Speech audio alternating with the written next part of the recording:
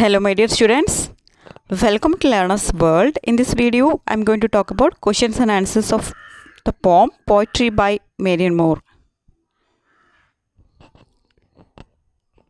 ഈ ഒരു പോയത്തിൻ്റെ ബാക്കിൽ ഒരുപാട് ക്വസ്റ്റ്യൻസ് കൊടുത്തിട്ടുണ്ട്. 3 സെക്ഷൻസ് ആയിട്ടാണ് ക്വസ്റ്റ്യൻസ് കൊടുത്തിട്ടുള്ളത്. അതിൽ ഫസ്റ്റ് സെക്ഷൻ എന്ന് പറയുന്നത് 1 or 2 സെൻറ്റൻസസിൽ എഴുതാനുള്ള ക്വസ്റ്റ്യൻസ് ആണ്. അതുപോലെ സെക്കൻഡ് സെക്ഷൻ എന്ന് പറയുന്നത് പാരഗ്രാഫ് എസ്സേ എഴുതാനുള്ളതാണ്. പാരഗ്രാഫ് എസ്സേ എന്ന് പറയുമ്പോൾ 100 വേർഡ്സിനാണ് എഴുതേണ്ടത്. അതുപോലെ തേർഡ് സെക്ഷൻ എന്ന് പറയുന്നത് ലോങ് ആൻസർ ആണ്, അതായത് ലോങ് എസ്സേ ആണ്. ഒരു 300 വേർഡ്സിന് എഴുതാനുള്ള ലോങ് എസ്സേ ആണ്. നമ്മുടെ ഈ ടെക്സ്റ്റിൻ്റെ ബാക്കിലുള്ള അതായത് നമ്മൾ ഓരോ വർക്കിൻ്റെയും, അതായത് ഇപ്പം നമ്മൾ പഠിച്ചുകൊണ്ടിരിക്കുന്ന ഈ ഒരു പോയത്തിൻ്റെ ബാക്കിലുള്ള ക്വസ്റ്റ്യൻസ് ഇമ്പോർട്ടൻ്റ് ആണ്. ഇതിന് ബേസ് ചെയ്തിട്ടാണ് സാധാരണ നമ്മുടെ university എക്സാമിനൊക്കെ questions ചോദിക്കാറുള്ളത്. First question, which are the useful things listed by the speaker. അതായത് നമ്മുടെ ഈ ഒരു poem poetry by Marian more, ഇതിൽ സ്പീക്കർ എന്ന് പറയുന്നത് പോയിറ്റ് തന്നെയാണ്, മാരിയൻ മോർ ആണ് ഇതിൽ സ്പീക്കർ. അപ്പോൾ ഇതിൽ സ്പീക്കർ കുറച്ച് യൂസ്ഫുൾ തിങ്സ് ലിസ്റ്റ് ഔട്ട് ചെയ്തിട്ടുണ്ട്. ഏതൊക്കെയാണ് ആ യൂസ്ഫുൾ തിങ്സ് എന്നാണ് question. The speaker gives examples of things that are useful. A bat holding on upside down or accused of something to eat, elephants pushing, a horse, a wolf under a tree, a critic's face twitching, a baseball fan, a statistician. അപ്പോൾ speaker ഒരുപാട് useful things നമ്മുടെ ഈ ഒരു പോയത്തിൽ പറയുന്നുണ്ട്. Bat തലകീഴായി ഫുഡൊക്കെ കഴിക്കാൻ വേണ്ടിയിട്ട് തലകീഴായി കിടക്കുന്ന വവ്വാല്, അതുപോലെ എലഫൻറ്റ് പുഷിങ്, അതുപോലെ ഒരു wild horse taking A role, അതുപോലെ ഒരു വോഫ് അണ്ടർ എ ട്രീ, അതുപോലെ immovable critic twinkling skin like A horse. അങ്ങനെയുള്ള ഒരുപാട് തിങ്സ്, യൂസ്ഫുൾ തിങ്സ് ഇതിൽ ലിസ്റ്റ് ഔട്ട് ചെയ്യുന്നുണ്ട് എന്നാണ് പറയുന്നത്. Then next question, according to the poet how can one find something genuine poetry.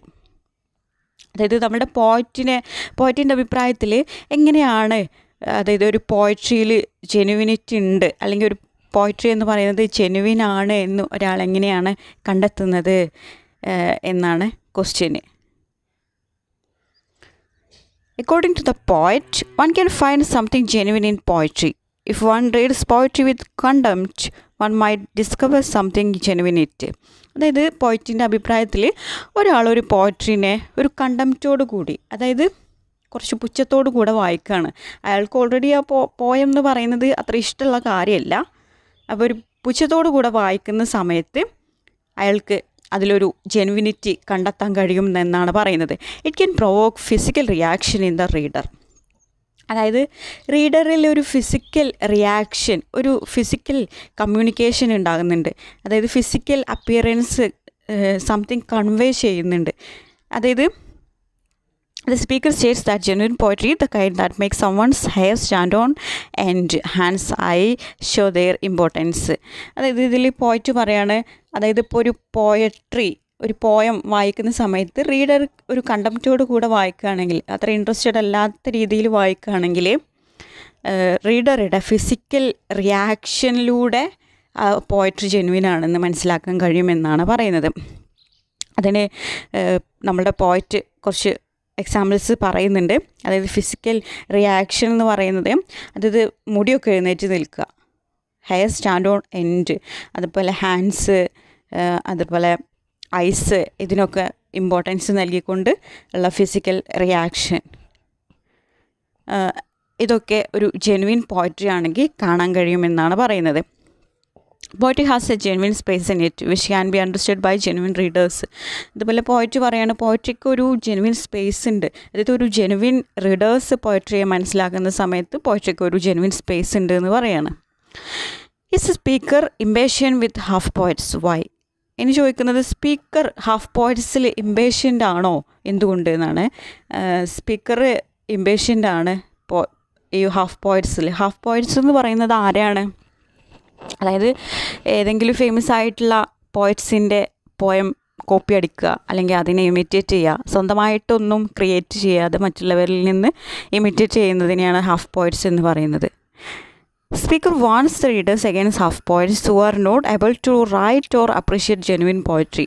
അതായത് സ്പീക്കർ എപ്പോഴും റീഡേഴ്സിനെ warn ചെയ്യുന്നുണ്ട് എഗെയിൻസ്റ്റ് ഹാഫ് പോയിറ്റ്സിനെതിരെ. അതായത് ഹാഫ് പോയിറ്റ്സിൻ്റെ പോയട്രി ഒന്നും നിങ്ങൾ അപ്രീഷിയേറ്റ് ചെയ്യരുത്, അത് ജെനുവിൻ പോയട്രി അല്ല, അവരെന്താണ് മറ്റുള്ളവരിൽ നിന്ന് കോപ്പി ചെയ്യാണ്, ഇമിറ്റേറ്റ് ചെയ്യാണ് എന്നുള്ള രീതിയിൽ സ്പീക്കർ എപ്പോഴും റീഡേഴ്സിനെ വാൺ ചെയ്യുന്നുണ്ട് എന്നാണ് പറയുന്നത്. Or not able to right or appreciate genuine poetry. അതായത് ഒരു ഹാഫ് പോയിറ്റ്സിന് ഒരിക്കലും ഒരു ജെനുവിൻ പോയട്രി എഴുതാൻ കഴിയില്ല. അതുപോലെ ഈ ഹാഫ് പോയിറ്റ്സിൻ്റെ പോയം എന്ന് പറയുന്നത് അതിനൊരു ജെനുവിനിറ്റി ഉണ്ടായിരിക്കില്ല, അവർ എപ്പോഴും കോപ്പി ആയിരിക്കും, ഇമിറ്റേഷൻ ആയിരിക്കും. അതുപോലെ അവർക്കൊരു നല്ല രീതിയിൽ ഒരു പോയട്രി എഴുതാൻ കഴിയില്ല, അതുപോലെ ഒരു ജെനുവിൻ പോയട്രിനെ നമുക്ക് അപ്രീഷിയേറ്റ് ചെയ്യാൻ കഴിയില്ല. അതുകൊണ്ട് തന്നെ സ്പീക്കർ എപ്പോഴും റീഡേഴ്സിനെ വാൺ ചെയ്യുന്നുണ്ട് എന്നാണ് പറയുന്നത്. Next question, how does the speaker define people who are really interested in poetry? അതെങ്ങനെയാണ് നമ്മളുടെ സ്പീക്കർ എന്ന് പറയുന്നത് ആരാണ്? നമ്മുടെ പോയത്തിൻ്റെ സ്പീക്കർ എന്ന് പറയുന്നത് പോയറ്റ് തന്നെയാണ്, മാരിയൻ മൂർ ആണ്. അതായത്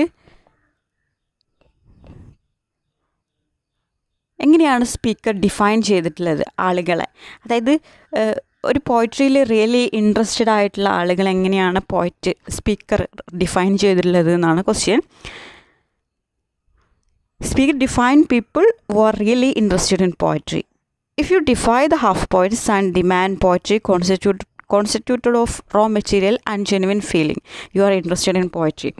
അതായത് സ്പീക്കർ പറയുന്നത് അതായത് ഈ ഹാഫ് പോയിറ്റ്സിനെ എഗെയിൻസ്റ്റ് ആയിട്ട് അവരുടെ അഭിപ്രായങ്ങൾ അംഗീകരിക്കാതെ അതിനെ റിജക്റ്റ് ചെയ്യുകയും, അതുപോലെ പോയട്രിയിൽ റോ മെറ്റീരിയൽ വേണം. റോ മെറ്റീരിയൽ എന്ന് പറയുമ്പോൾ പോയട്രിക്ക് ഒരു യുണീക്നെസ്, അതായത് പോയട്രി യുണീക്കായിരിക്കണം. അതായത് പോയട്രീൻ്റെ ആ ഒരു കംപ്ലീറ്റ് എസൻസോട് കൂടി ആയിരിക്കണം. അതുപോലെ പോയട്രിയിലൊരു ജെനുവിനിറ്റി ഉണ്ടായിരിക്കണം. അങ്ങനെയൊക്കെ ഉള്ള ആളുകൾ പോയട്രിയിൽ ഇൻട്രസ്റ്റഡ് ആണെന്നാണ് പറയുന്നത്. എങ്ങനെയാണ് ഹാഫ് പോയറ്റ്സിനെ റിജക്റ്റ് ചെയ്യണം, ഹാഫ് പോയറ്റ്സിന് എഗെയിൻസ്റ്റ് ആയിരിക്കണം. അതുപോലെ പോയട്രി എങ്ങനെ ഡിമാൻഡ് ചെയ്യണം, അതായത് പോയട്രിയിൽ റോ മെറ്റീരിയൽ ഉണ്ടായിരിക്കണം. അതായത് പോയട്രിയുടെ ആ ഒരു റോ മെറ്റീരിയലോട് കൂടി, അതായത് കംപ്ലീറ്റ് എസൻസോട് കൂടി, അതായത് യൂണിക്നെസ്സോട് കൂടി, അതുപോലെ പോയട്രി എന്ന് പറയുന്നത് ഒരു ജെനുവിൻ ഫീലിംഗ് ഉണ്ടായിരിക്കണം. അങ്ങനെയൊക്കെയാണെങ്കിൽ ആ ഒരു പീപ്പിൾ എന്ന് പറയുന്നത് പോയട്രിയിൽ ഇൻട്രസ്റ്റഡ് ആണെന്നാണ് പറയുന്നത്. അങ്ങനെയാണ് സ്പീക്കർ പോയട്രിയിൽ ഇൻട്രസ്റ്റഡ് ആയിട്ടുള്ള പീപ്പിളിനെ ഡിഫൈൻ ചെയ്യുന്നത് എന്നാണ് പറയുന്നത്. Okay, next question, we do not അഡ്മിയർ what we cannot understand, can you explain? അതായത് ഇത് നമ്മളുടെ പോയത്തിൽ വരുന്ന ഒരു ലൈനാണ്. We do not അഡ്മിയർ what we cannot understand. അതായത് നമുക്ക് മനസ്സിലാക്കാത്ത കാര്യങ്ങൾ നമ്മൾ ഒരിക്കലും അഡ്മിയർ ചെയ്യൂല എന്നാണ് പറയുന്നത്. ഈ ഒരു ലൈൻ എക്സ്പ്ലെയിൻ ചെയ്യാനാണ്. ഈ ഒരു ലൈനിൽ നമ്മൾ പോയത്തിൽ പറയുന്നുണ്ട്, if the meaning of an object within a poem is so obscure that it cannot be understood.